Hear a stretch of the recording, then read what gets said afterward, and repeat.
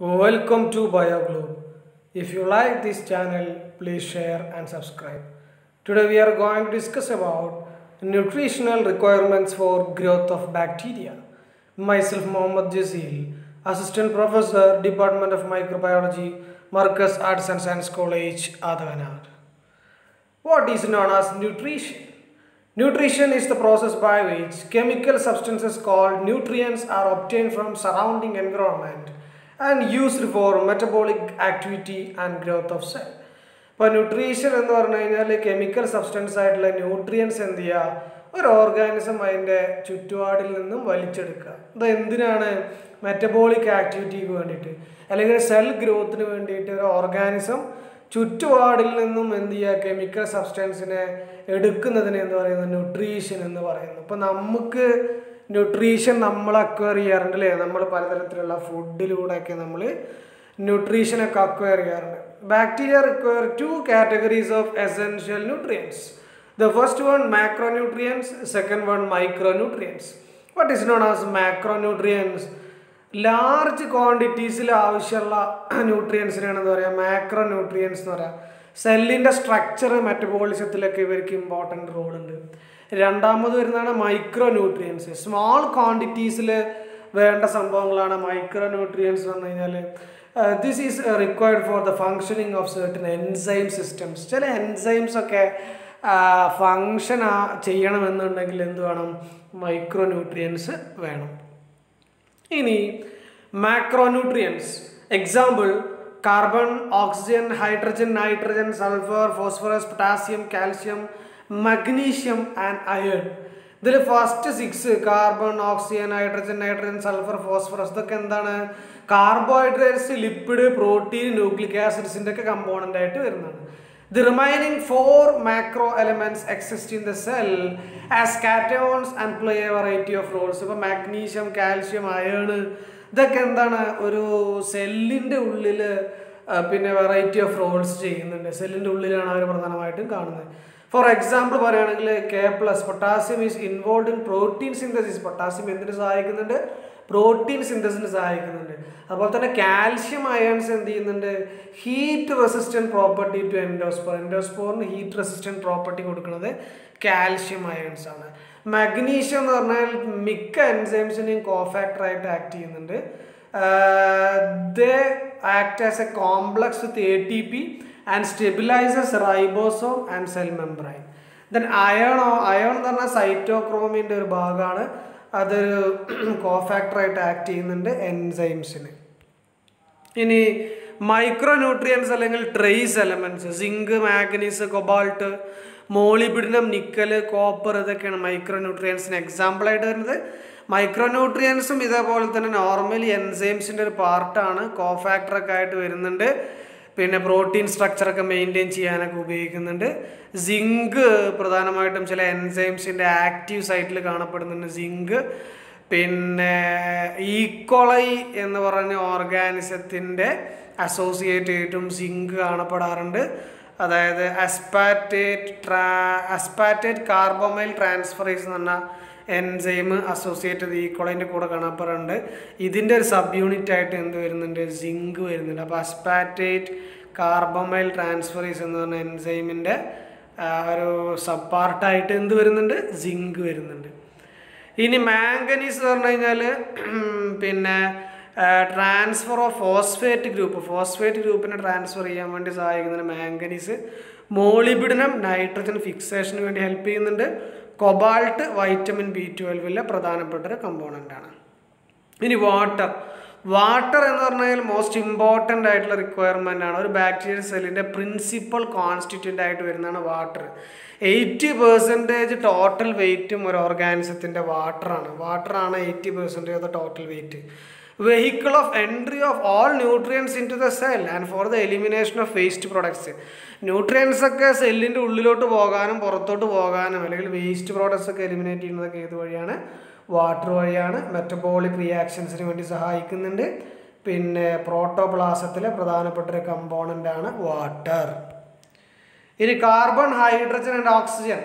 Carbon എന്ന് പറഞ്ഞു കഴിഞ്ഞാൽ മിക്ക ഓർഗാനിക് മോളിക്യൂൾസിൻ്റെയും ബാക്ക് ബോൺ ആണ്. പിന്നെ കാർബൺ അതുപോലെ തന്നെ carbon sources normally contribute both oxygen and hydrogen atom കേട്ടോ. ഓക്സിജൻ ഹൈഡ്രജൻ ആറ്റത്തിലൊക്കെ എന്ത് വരുന്നുണ്ട്? കാർബൺ മോളിക്യൂൾ വരുന്നുണ്ട്. They are the source of all 3 elements. എല്ലാ എലമെൻറ്റ്സിൻ്റെയും പ്രധാനപ്പെട്ട സോഴ്സ് ആയിട്ട് വരുന്നതാണ് carbon. The organic nutrients are almost always reduce ചെയ്യുന്നു. ഓർഗാനിക് ന്യൂട്രിയൻസ് പിന്നെ റെഡ്യൂസ് ചെയ്യുന്നതും ഇലക്ട്രോൺസ് ഡൊണേറ്റ് ചെയ്യുന്നതും ഇതിനൊക്കെ സഹായിക്കുന്ന അല്ലെങ്കിൽ എനർജി സോഴ്സൊക്കെ ആയിട്ട് വരുന്നൊക്കെ എന്താണ്? കാർബൺ ആണ്. ഓർഗാനിക് ന്യൂട്രിയൻസ് റെഡ്യൂസ് ചെയ്യുന്നത്, അതുപോലെ തന്നെ ഇലക്ട്രോൺസ് മറ്റുള്ള മോളിക്യൂൾസിന് ഡൊണേറ്റ് ചെയ്യുക, എനർജി സോഴ്സായിട്ട് ആക്ട് ചെയ്യുക, ഇതിനൊക്കെ എന്ത് സഹായിക്കുന്നുണ്ട്? കാർബൺ വരുന്നുണ്ട്.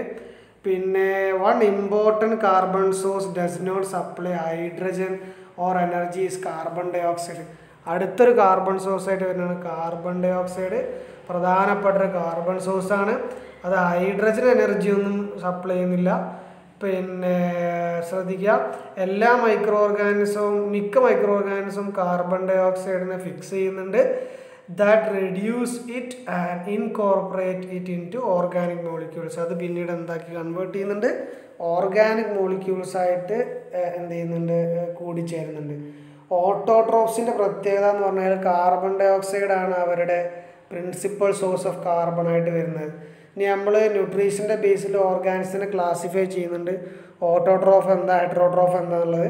അതിൽ ഓട്ടോട്രോഫ് എന്ത് ചെയ്യുന്നു? Carbon dye oxide energy സോഴ്സായിട്ട് use ചെയ്യുന്നു, കാർബൺ സോഴ്സായിട്ട് യൂട്ടിലൈസ് ചെയ്യുന്നു. പിന്നെ മെനി മൈക്രോ ഓർഗാനിസംസും ഓട്ടോട്രോഫിക് ആണ്. അത് എന്ത് ചെയ്യുന്നു? They carry out photosynthesis, use light as the energy source. Light energy സോഴ്സായിട്ട് അവർ ഉപയോഗിക്കുന്നുണ്ട്. പിന്നെ ഓട്ടോട്രോഫിക് ആയിട്ടുള്ള ആൾക്കാരാണ് ഫോട്ടോസിന്തസിസ് നടത്തുന്ന പ്രധാനപ്പെട്ട ആൾക്കാരായിട്ട് വരുന്നത്. പിന്നെ ഓട്ടോട്രോഫ് ചില ആൾക്കാർ എന്ത് ചെയ്യുന്നു? ഇനോർഗാനിക് മോളിക്യൂൾസിന് ഓക്സിഡൈസ് ചെയ്യുന്നുണ്ട്. ദേ derive energy from electron transfer. Electron transfer ചെയ്തിട്ട് അവർ എനർജി കിട്ടുന്നുണ്ട്. പിന്നെ ഓർഗാനിസംസ് എന്ത് ചെയ്യുന്നുണ്ട്? റെഡ്യൂസ്ഡ് ആയിട്ടുള്ള അല്ലെങ്കിൽ പ്രിഫോമഡ് ആയിട്ടുള്ള ഓർഗാനിക് മോളിക്യൂൾസിനെ കാർബൺ സോഴ്സായിട്ട് യൂട്ടിലൈസ് ചെയ്യുന്നുണ്ട്. അവരെ ഹെറ്ററോട്രോഫ് എന്നാണ് പറയുക.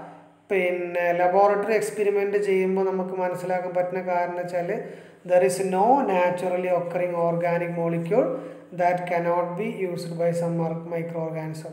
അതായത് നാച്ചുറലി ഒക്കറിങ് ആയിട്ടുള്ള ഓർഗാനിക് മോളിക്യൂൾസ് ഒന്നും ഇല്ല that cannot be used by some micro organism.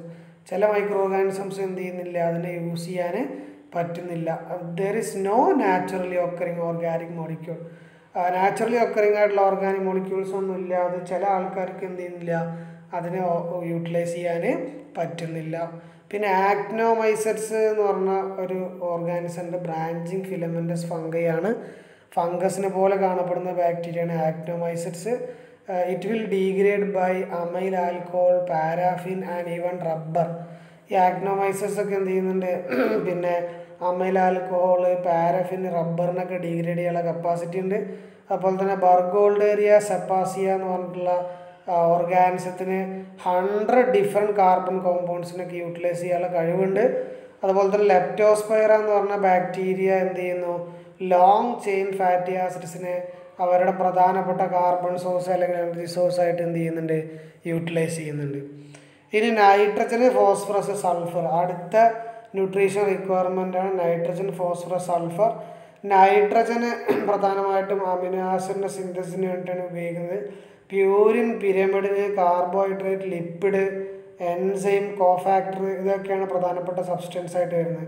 അപ്പോൾ നൈട്രജൻ പ്രധാനമായിട്ടും എന്തിനാണ് ഉപയോഗിക്കുന്നത്? Synthesis of amino acid, purine, pyramid etcetera. പിന്നെ ഫോട്ടോട്രോഫിക് ആയിട്ടുള്ള ആൾക്കാർ, most ഫോട്ടോട്രോഫ്സ് and many non photosynthetic micro organism reduce nitrate to ammonia. നൈട്രേറ്റിനെ ammonia ആക്കിയിട്ട് റെഡ്യൂസ് ചെയ്യുന്നുണ്ട് ആര്? ഫോട്ടോട്രോഫിക് ആയിട്ടുള്ള ആൾക്കാർ. അതുപോലെ തന്നെ ചില നോൺ ഫോട്ടോസിന്തറ്റിക് ആയിട്ടുള്ള ആൾക്കാർ. പിന്നെ ഈ അമോണിയനെ അവരെന്ത് ചെയ്യുന്നുണ്ട്? അസിമിലേറ്ററി നൈട്രേറ്റ് റിഡക്ഷന് വേണ്ടിയിട്ട് ഉപയോഗിക്കുന്നുണ്ട്. ഫോസ്ഫറസ് പ്രധാനമായിട്ടും ന്യൂക്ലിക് ആസിഡിലാണ് പ്രസൻ്റ് ആയിട്ടുള്ളത്. ഫോസ്ഫോ ലിപ്പിഡ്സ്, ന്യൂക്ലിയോടൈഡ്സ് ആയിട്ടുള്ള ATP, കോഫാക്ടർ, പ്രോട്ടീൻ ഇതൊക്കെ പ്രധാനപ്പെട്ട സെൽ കമ്പോണൻറ്റിൻ്റെ കൂടെ വരാറുണ്ട്. ഇനി സൾഫർ എന്തിനാണ് ഉപയോഗിക്കുന്നത് ചോദിച്ചു കഴിഞ്ഞാൽ പിന്നെ synthesis of amino acid, സിസ്റ്റീന്, മെത്തിയോനൈന്, carbohydrate ഇതിൻ്റെ സിന്തസിനൊക്കെ വേണ്ടിയിട്ട് എന്ത് ഉപയോഗിക്കുന്നുണ്ട്? സൾഫർ ഉപയോഗിക്കുന്നുണ്ട്. ചില മൈക്രോ ഓർഗാനിസംസ് സൾഫേറ്റ് ഉപയോഗിക്കുന്നുണ്ട്. എന്തിന്? സൾഫറിൻ്റെ സോഴ്സായിട്ട് ഉപയോഗിക്കുന്നുണ്ട്, സൾഫേറ്റ് ആയിട്ടാണ് ഉപയോഗിക്കുന്നത്. പിന്നെ ചില ആൾക്കാർക്ക് എന്തുണ്ട്? റെഡ്യൂസ്ഡ് ഫോം ഓഫ് സൾഫറിൻ്റെ റെഡ്യൂസ്ഡ് ഫോമായിട്ടുള്ള സിസ്റ്റീന് ഉപയോഗിക്കുന്നുണ്ട്. ഇനി ഗ്രോത്ത് ഫാക്ടറാണ്. ബാക്ടീരിയൻ്റെ ന്യൂട്രീഷന് വേണ്ടിയിട്ടുള്ള പ്രധാനപ്പെട്ട സംഗതിയാണ് ഗ്രോത്ത് ഫാക്ടർ. ഗ്രോത്ത് ഫാക്ടർ പറഞ്ഞു കഴിഞ്ഞാൽ ഓർഗാനിക് കോമ്പൗണ്ടാണ്. പിന്നെ that A cell must have for growth. ഒരു സെല്ലിൻ്റെ ഗ്രോത്തിന് വേണ്ട പ്രധാനപ്പെട്ട സംഗതിയാണ് growth factor. But cannot synthesise it self. അതിന് സ്വന്തമായിട്ട് ഇത് ഉൽപ്പാദിപ്പിക്കാൻ പറ്റില്ല. പിന്നെ ഓർഗാനിസത്തിന് എന്തുണ്ട്? Having complex nutrition requirements and needing many growth factors R Z to B ഫെസ്റ്റീഡിയസ്. ഇനി എന്താണ് ഈ ഫെസ്റ്റീഡിയസ് ഓർഗാനിസം എന്ന് പറഞ്ഞു കഴിഞ്ഞാൽ? ചില ഓർഗാനിസത്തിന് കോംപ്ലക്സ് ആയിട്ടുള്ള ന്യൂട്രീഷൻ റിക്വയർമെൻറ്റ്സ് വേണം. അവർക്ക് ടോപ്പായിട്ടുള്ള ന്യൂട്രീഷൻ റിക്വയർമെൻറ്റ്സ് വേണം അവരുടെ ഗ്രോത്തിന്.